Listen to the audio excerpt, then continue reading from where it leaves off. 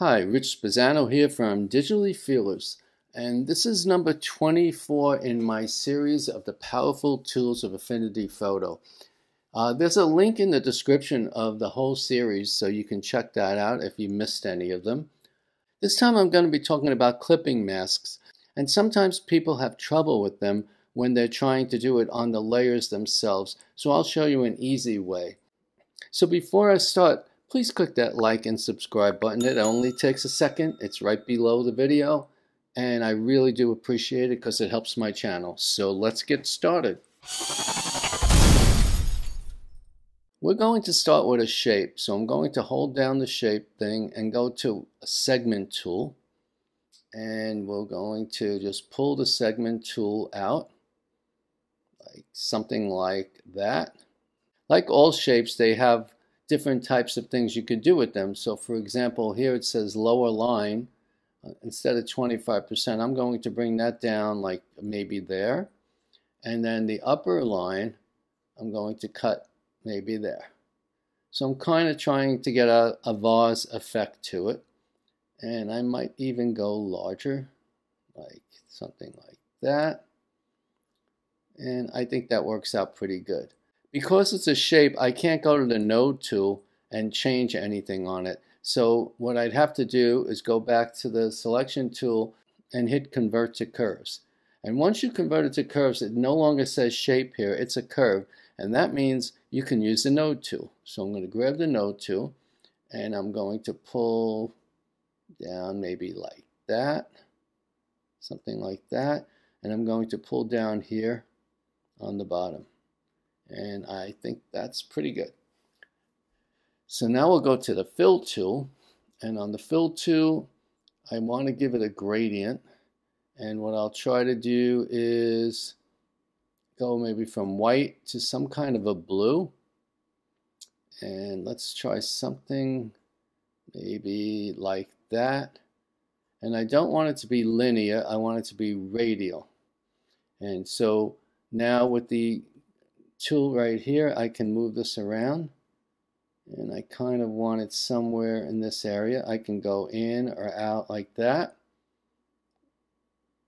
Go a little bit maybe darker like that, just something like that. And maybe, let's see,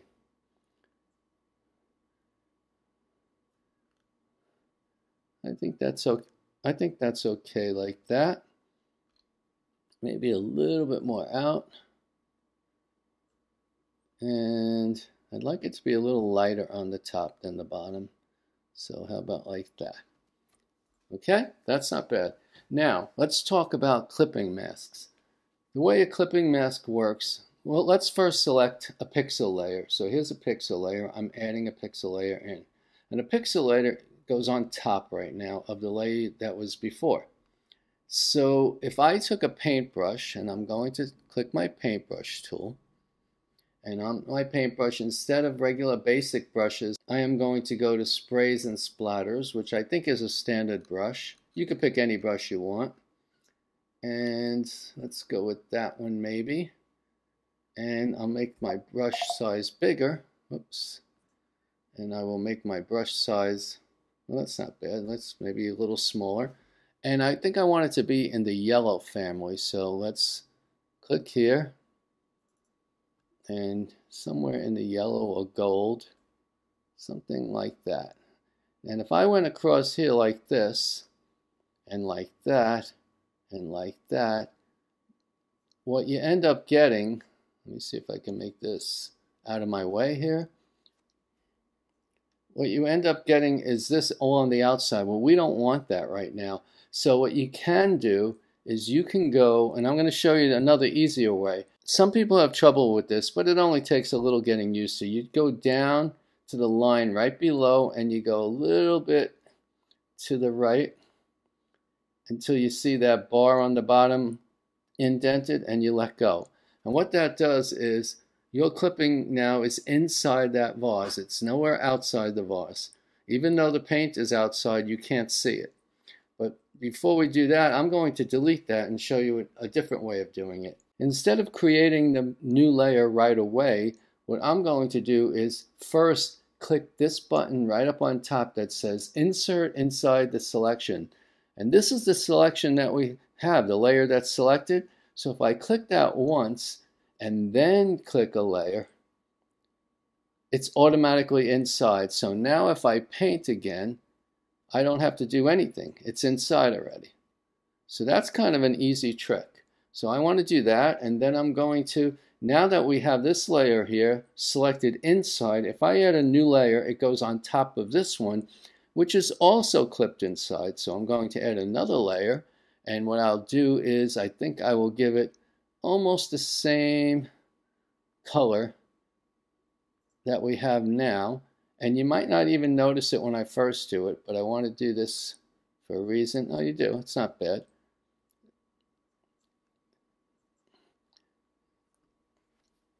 So the reason I do this is I want to give it an effect. An effect would be 3D. And if you give it a 3D, that's way too much. I just want to have a little bit of a texture to it, like the glass is a little bit bumpier. So let's say 1.1 pixel. And I could copy and paste it, but I'm just going to do it by hand here. I'm going to give that the same 3D or close to it.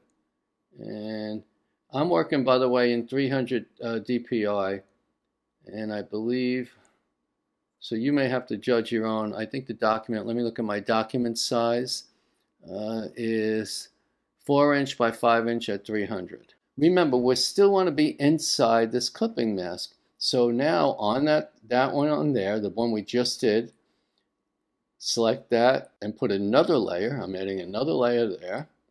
And now in black, I'm going to hit D on my keyboard because now these become black and white here. And I'm going to hit X to go to the black. And instead of these texture brushes, I'm going back to the basic brush. Basic right here. And a soft brush. So let's try something like this. And maybe even a little bigger. And I'm going to paint in black right on the edges. I'm just going to go right down the line like that, and like that, and maybe across the bottom. And then I will take that and change the blend mode to either a soft light or an overlay.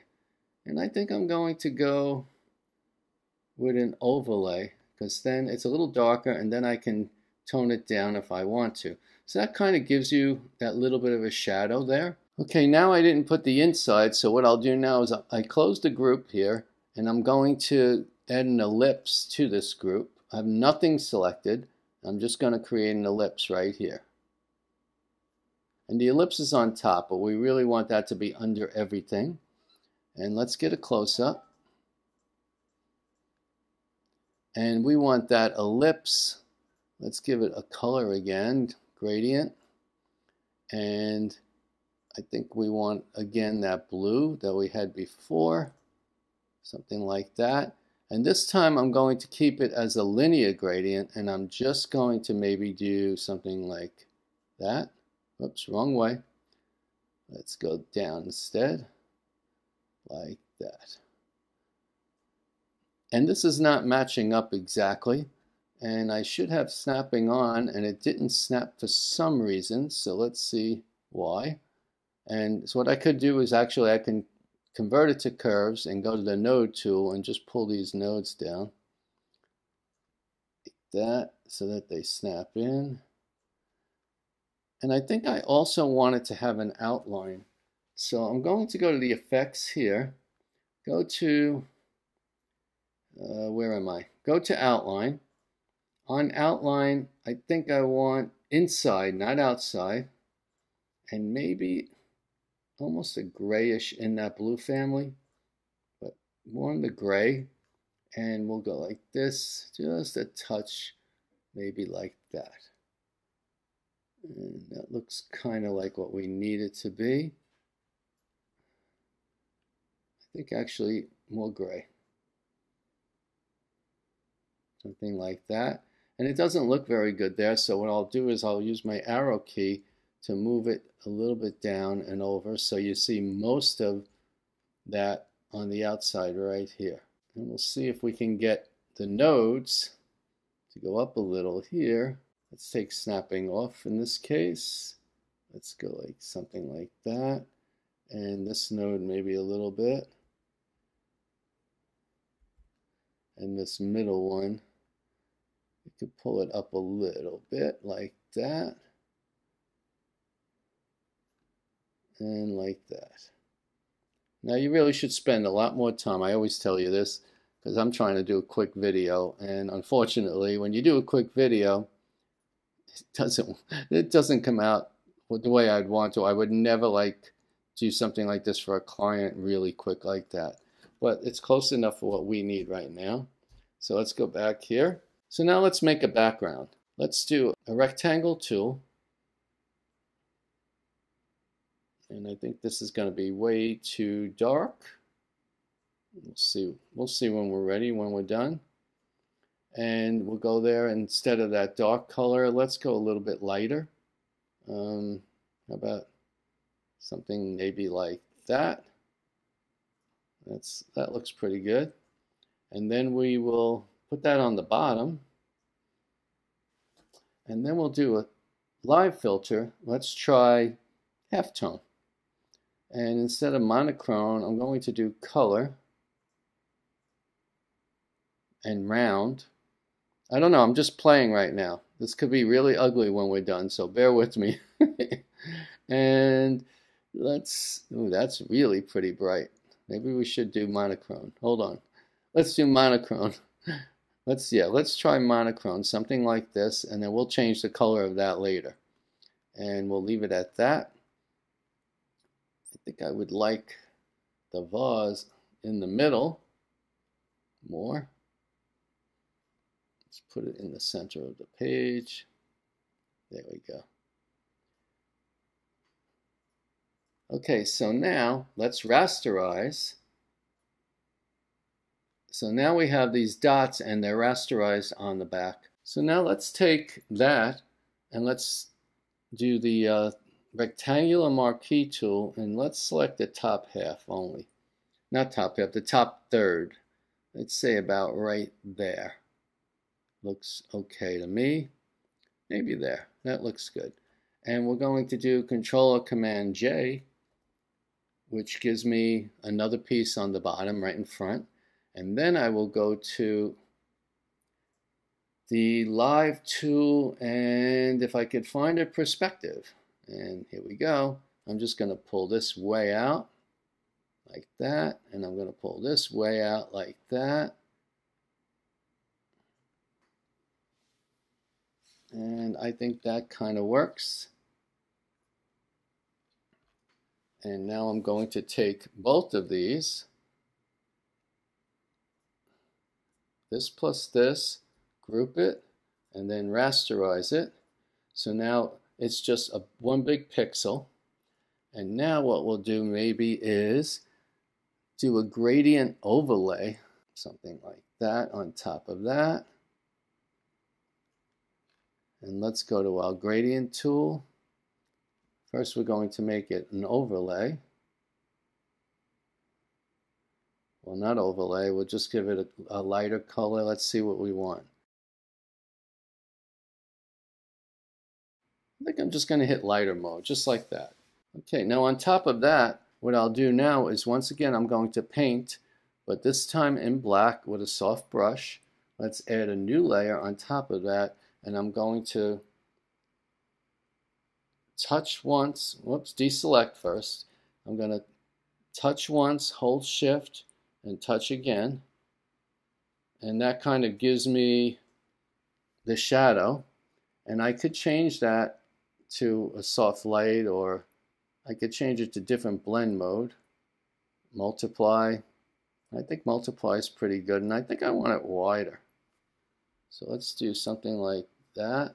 After you get it to where you think you want it, we will now blur it. So we'll go to Effects, Blur, and Gaussian Blur.